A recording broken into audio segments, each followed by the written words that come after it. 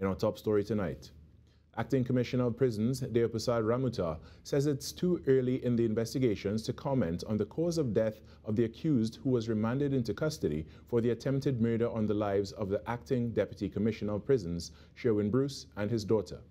The Commissioner says that he has seen reports stating that Emmanuel Joseph's death was due to cardiac arrest, but he cannot say at this point in time whether the report was confirmed by medical practitioners or not. However, Commissioner Ramoutar says police are looking into the matter.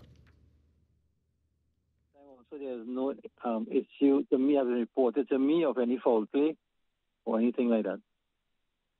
But that is only as much I can say until I get more information.